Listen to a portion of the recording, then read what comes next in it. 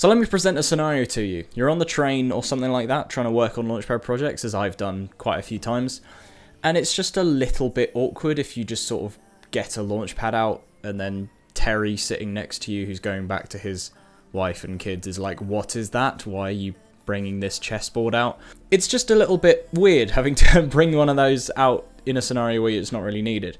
So what I've done is I've created this device called Microlight that I want to show you guys today, which is essentially a Launchpad simulator. And you can use it to preview light shows, you can use it to actually produce light shows as well, so you can do all of that, get the full functionality of it without having that awkwardness of Terry next to you being all weird. So in this little video I want to go through the basics of my new plugin Microlight and explain to you exactly what it can do. So you've just picked up your first Launchpad but you want to get better at playing it. You can do that with this app that I found called Melodics, which is essentially a Launchpad based tutoring software which helps you get the skills you need to play some really advanced Launchpad projects. Melodics has over 400 lessons which have already helped over 15,000 other Launchpad creators around the world get better with their devices. Get Melodics from the description below and get started with your free trial today.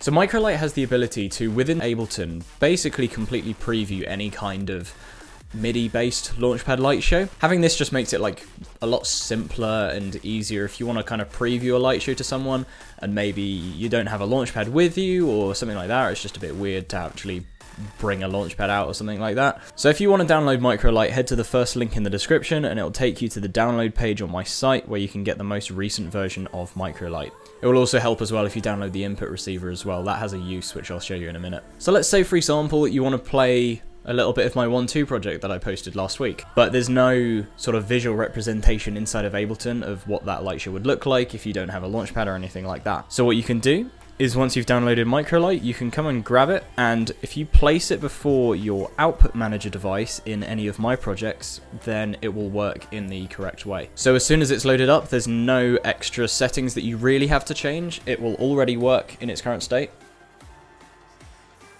Now there's a few extra things that you should know about this plugin. It's actually possible to pop the window out and get Microlight in its own little device like that. So this window would preview what your light show would look like if you were to play it back on a Launchpad Pro. But the settings and mappings for this are exactly the same on any Launchpad if you use my input and output manager devices. So there's a few settings that you can change here. So if you press show settings, then you can see that we can change the brightness of the LEDs when they're off. That's just kind of a stylistic thing I decided to add in there. You can also change the rotation from 0 to 45 degrees like that. You can change it from a normal Launchpad to a phantom Launchpad like my old one. You can change it from looking like a Launchpad Pro to looking like a Launchpad Mark II or Launchpad X even. And it also gives you a preview of the currently loaded color palette. So if you have any kind of Retina palette or anything like that, then you can load that in here as well and change the palette style. However, if you have a Launchpad S or old Launchpad Mini, then the palette won't be quite the same. So if you turn on custom palette, it'll swap it to be a Launchpad S color palette like that. So that's basically all of the settings to it, and there's one extra thing that I want to talk to you guys about, and that is the input receiver device. So you can see that in its current state, if I come over to Microlight and I start clicking on these buttons, they don't actually do anything at the moment. Now, we can fix that by coming over to the input manager device and just after it placing the Microlight receiver. Now, doing that means that any MIDI generated by pressing on the Microlight device will be sent to this input manager if they're on the same Microlight ID. So if I now press one of the buttons on Microlight,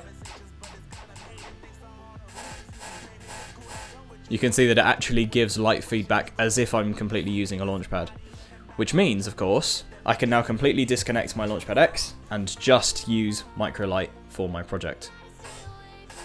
Obviously, it's not as nice as being able to play on an actual Launchpad, but that's kind of the point of it. It's not supposed to replace the ability of actually having a Launchpad. It's purely supposed to be a tool for you to preview light shows and also create light shows and anything like that. So in my other example, I used Microlight next to Output Manager, which I'm obviously aware isn't the standard use case for everyone's project files. So what I'm going to demonstrate now is the fact that Microlight can be just used as a standard thing as well. So I've got this MIDI track here with a fairly old light show that I made quite a while ago, and what I'm going to do is just drag Microlight onto this track where there's no other effects on it as well, and it should be able to run this light show as if it was playing on an actual Launchpad.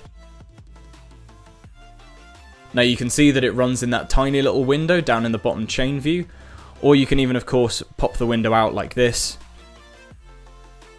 and it will of course play the light show back as if there was an actual Launchpad there.